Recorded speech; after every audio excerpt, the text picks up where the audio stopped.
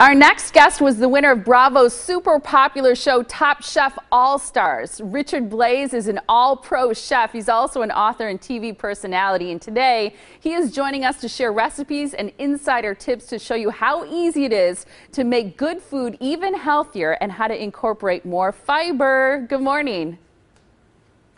Hey, how are you? So, I'm a chef that is committed to health and wellness, and as you mentioned today, we're talking about fiber. So, a lot of people know the benefits of fiber for a healthy digestive system, but not a lot of people know that most of us aren't getting enough fiber. We're getting less than half the amount of recommended fiber daily. So, I've teamed up with the makers of Benefiber to show people how they can cook with natural ingredients that are high in fiber, but also how they can use Benefiber as an ingredient in some easy-to-make, delicious recipes. So the recipe I'm talking about today is steel-cut oatmeal, and I apologize for the air quotes, but I'm a total nerd. You know that already. And I'm gonna start the recipe with some steel-cut oats. So the steel-cut oats here, they remind me of rice, and we're sort of letting nature carve the path to creativity here. And I'm going to marinate the steel-cut oats in a mixture of almond milk, coconut milk, and the Benefiber right here. So this is 2 teaspoons of Benefiber. That's going to get us well on the way to getting our recommended daily dosage. And then what I love about Benefiber from the modern chef's perspective is how easy it is to use. The fact that it's dissolvable effortlessly and completely in hot or cold liquids and soft foods. Right here, again, it's in the almond and the coconut milk. I'm just whisking the Benefiber into that, and then I'm going to marinate overnight this steel-cut oats in this mixture. And what I get the next day, and this is so easy, listen, there's no cooking involved at all in this recipe. That's how easy it is.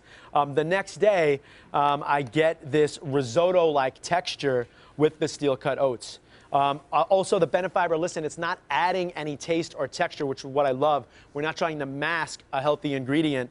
There's no taste, there's no added texture. We just have that luxurious risotto-like texture. So I'm going to garnish that dish now, and here's a finished bowl of it.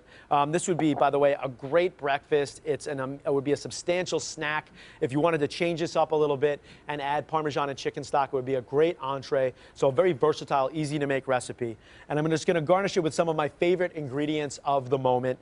Some raw cocoa right there, some goji berries, some hemp seeds, which are going to provide lots of protein, some chopped walnuts for some texture, flavor, and nutrition, some pomegranate seeds, which my 2 little girls, they call these princess jewels, which whatever works. If that's what's going to get people to eat healthy, that's great. And some raisins for natural sweetness.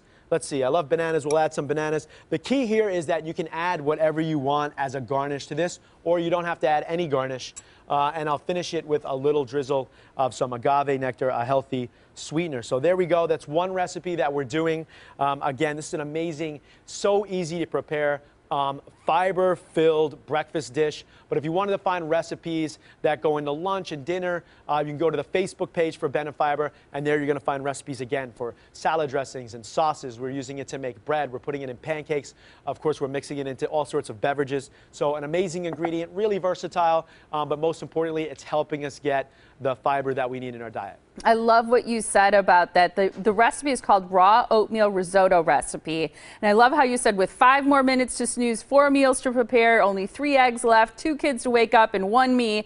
Breakfast can be a challenge, but really any meal of the day can be a challenge. And I love the way you've tried to incorporate fiber in so many great meals. Yeah, and you're right. I mean, people are, they see me cooking on television shows, and they're doing this at home. You only have 10 minutes. Like you said, you got 1,000 things going on. If you just think ahead a little bit like this, you make it the night before, easy to make, but that's a challenge. And, it's something that I'm up for, and this is a great way to get that nutrition in your diet. And great garnishes for that oatmeal, too. And you can find the recipe on our website as well as the one that you mentioned. So thank you.